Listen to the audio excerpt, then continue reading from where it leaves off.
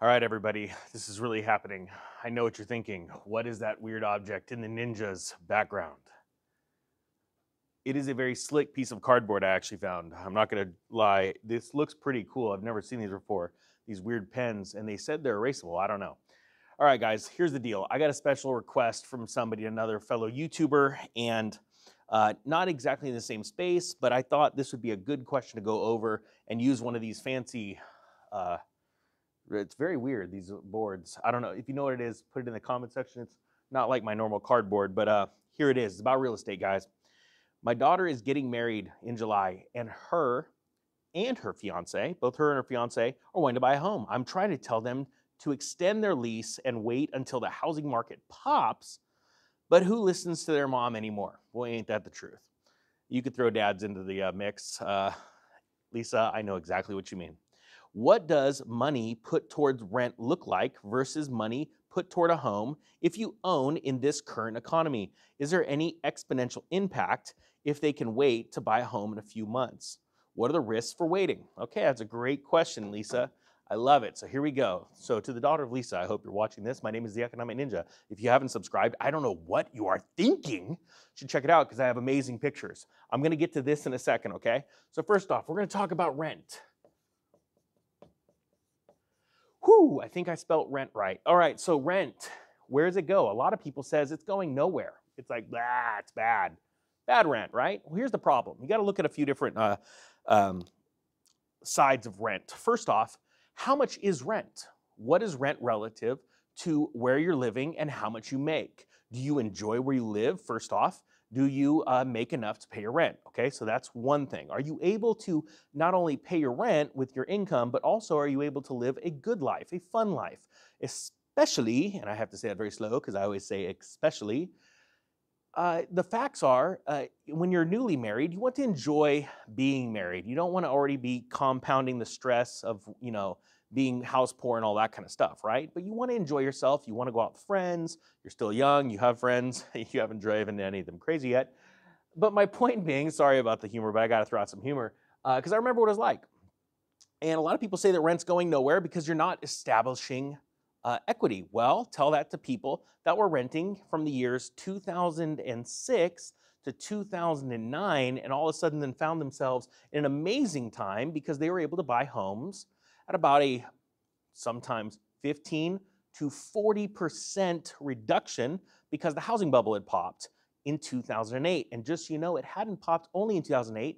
It pops all the time. It actually pops about every 7 to 10 years. Most people don't want to admit it, but it is absolutely true, okay? Now, they pop these things for various types of reasons, but the facts are the people that were renting during those times found themselves becoming homeowners, right? Very few jumped in, but they jumped in at the right time. Now, the other thing is when you're renting, are you able to save money? If you're able to save money for the down payment on your future home, that's a good thing, okay? So you have your quality of life and also the amount of money that you're able to save and invest for the future, okay? So that's very, very important. So in those kind of situations, I like rent.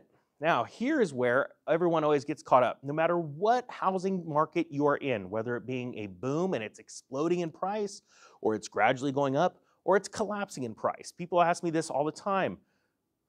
When's a good time to buy? I said, there is always one good time to buy.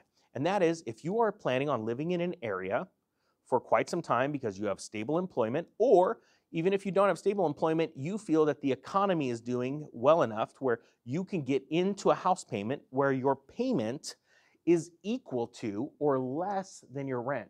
Now, I'm not talking about tax write-offs at first. I'm talking about just the entire payment, the PITI, okay? PITI. That stands for your principal, your interest, your taxes, and insurance. All of that together, okay? If that is equal to, or what's that, less than? I think I paid attention in school once. Less than rent, you're doing good. Why? Because if you were forced to leave because of a new job and you had to rent it out to someone else, a total stranger, you feel like, hey, I can rent it because I bought right. I bought it to where the payment is able to, the rent will cover the payment and possibly put some profit in my pockets, okay?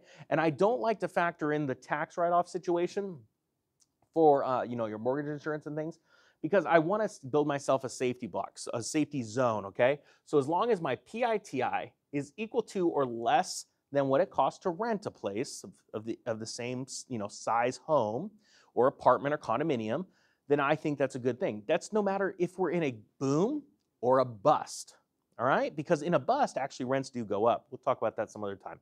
All right, so here's your home. This looks really super cool. And I get it. The idea of a home, especially when you're a newlywed, is exciting and thrilling. There was nothing better than buying my first house. However, here's the thing. There's something called FOMO.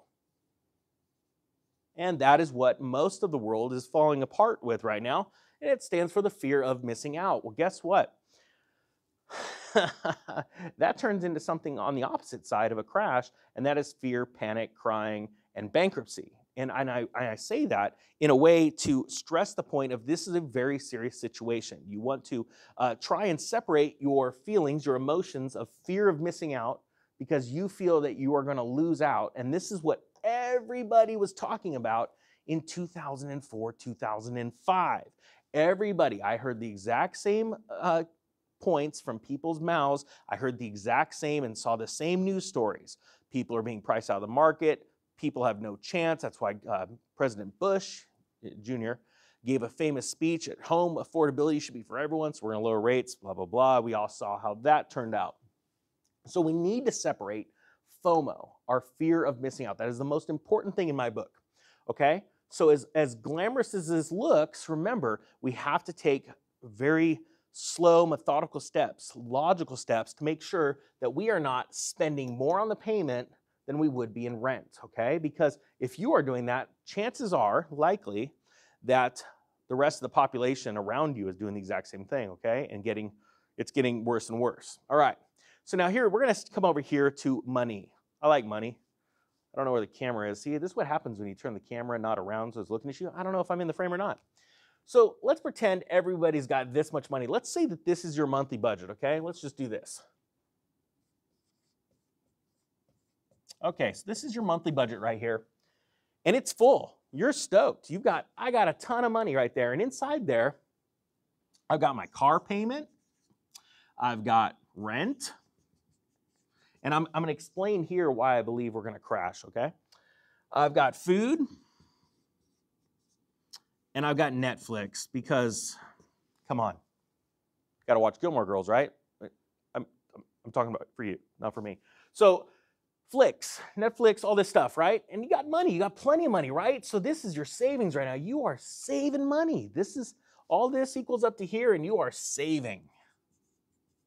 All right, well, here's the problem. We're going to go back to 2004. See, in 2003, 2004, housing was booming. Everybody was excited. There were people buying rentals. I would go to the dentist, and he'd talk about his rentals. Talk to my attorney, he was talking about his rentals. Everybody was super excited. Ironically, those are the people that told me that the housing boom was over. Sonny, the housing has been exploding since 1994. You may not want to buy because we are just going through the .com crash. The stock market was crashing, fell almost 50% in value. And so everybody was laughing at me for buying homes to rent out. Well, by 2003, 2004, they're like, Ninja, now we get it. We should have been doing this all along. And they're part of the crowd, the herd, the sheep, okay? The 90% of the world. And so what was happening is they were buying up all this stuff and getting leveraged, and then something really interesting happened. A couple things started happening. So the interest, the percentage you paid on your mortgage started to rise, okay?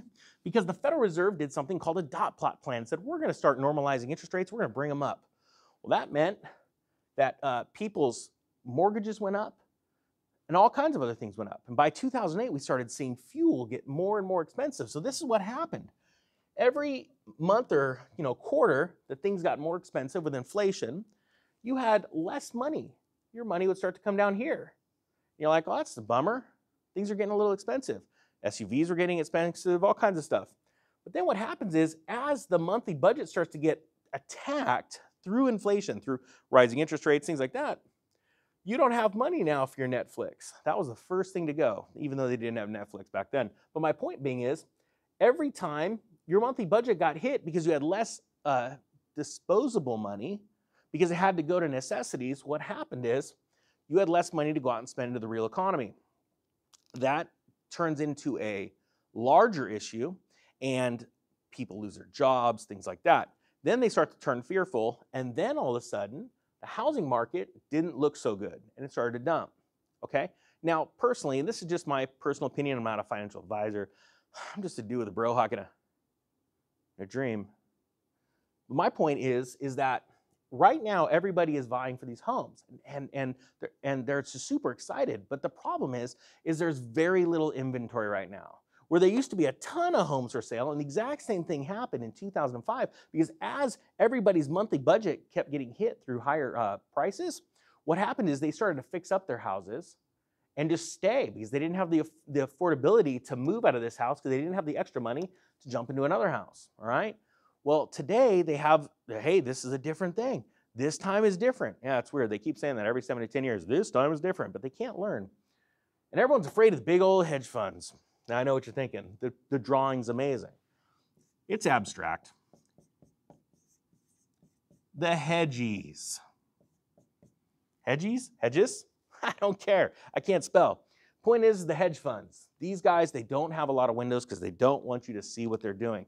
And the facts of the matter are, right now, unlike any other time really in history, I mean, hedge funds and mutual funds, corporations, companies have invested in rental property throughout the ages, right, to make money.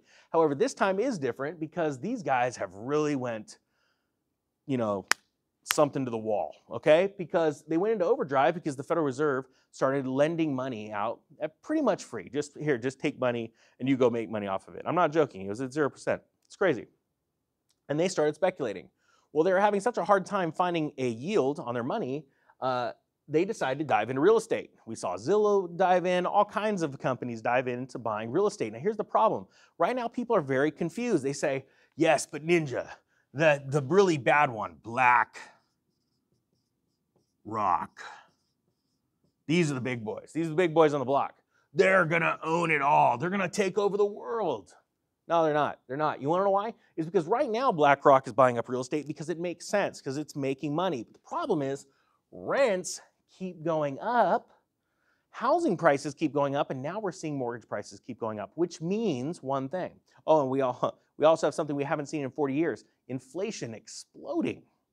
That is another key indicator that something's very wrong. So these guys can only raise rents enough until people break, they snap, they stop paying. And then guess what? They could be the biggest dudes in the world. If they had a bunch of tenants not paying, they're losing money for their clients. So there's only so much that they can do, only so much that they can buy. And the point being is that for everybody that thinks that these guys are the biggest ones on the block, there was also a company called Lehman. There's a company called, an institution called Bear Stearns. There was Enron's. There's all kinds of big companies that were big and great ones. Even in retail, the big giant used to be Kmart at one point. Now most people don't even know what a Kmart is, or Blue Light Special, or those amazing Subway sandwiches. Super sub. Point being is this. Just because you're seeing a lot of people freaking out and FOMOing into real estate right now doesn't mean that it's always going to be like that. Because the facts of the matter is there's always a rebalancing of scales. There is always a coming down. So what I would do if I were in your situation as a newlywed, first off, I would have a savings account with cash in it.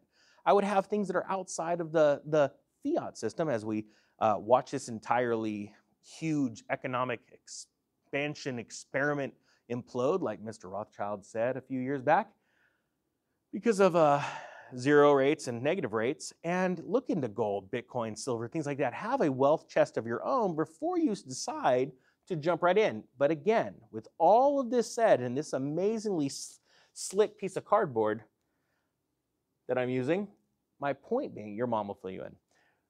My point being is this: if you can buy a house with not a ton down, because anybody can make a property cash flow or have, oh yeah, sure, my mortgage is cheaper than rent with a 50% down payment.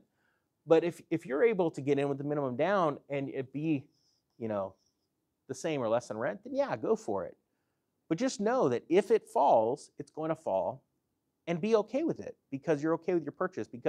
And the same thing happened to me in 2005. I bought a house. I knew I was buying a house at the top of the market. I sold all of my other properties except for three total I kept in 2005 because I said, I don't care if it falls in half, because I knew rent was going to skyrocket and I wasn't going to move. So it didn't matter. And here 12 years later, I sold it for a profit. A really nice one too. So I hope you got something out of this. I really appreciate you guys. For all my subscribers, I know you're looking at this board and going, what is the ninja doing? He usually uses cardboard. Well, I thought I'd try something new. So here we go. The Economic Ninja is out.